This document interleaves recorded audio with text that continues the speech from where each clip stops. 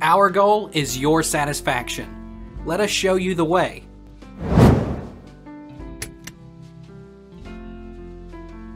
At what temperature does a heat pump stop being efficient? Heat pumps do not operate as efficiently when temperatures drop to between 25 and 40 degrees Fahrenheit for most systems. A heat pump works best when the temperature is above 40. Once outdoor temperatures drop to 40 degrees, heat pumps start losing efficiency, and they consume more energy to do their jobs.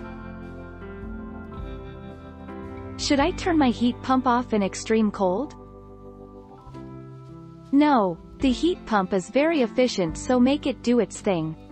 Simply turn up the thermostat a degree or two in cold weather so you are comfortable. Do not suffer and submit yourself to the old myth that heat pump homes are cold.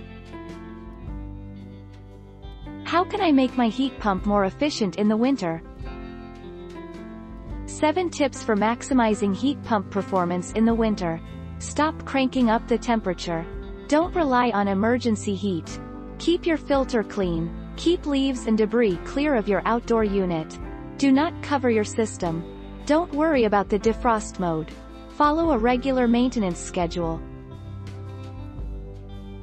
Will a heat pump work at 20 degrees? Do heat pumps work below 20 degrees? Yes, air source heat pumps work below 20 degrees Fahrenheit. In fact, they can perform well below -10. If you're worried, or if you live in Antarctica, you can get a heat pump with a supplemental heating system in case of emergencies. The vast majority of people never need it.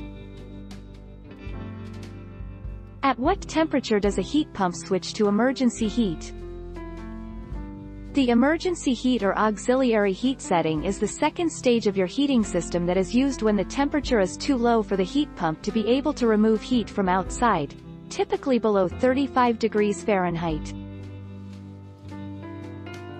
How long should a heat pump run per day? Typically, a heat pump should cycle 2 to 3 times an hour. The heat pump should stay on for 10 to 20 minutes during the cycle. However, during cold outside temperatures, below 30 to 40 degrees, a heat pump will constantly run to maintain the home temperature. Take our lead. Let's help you make your mark.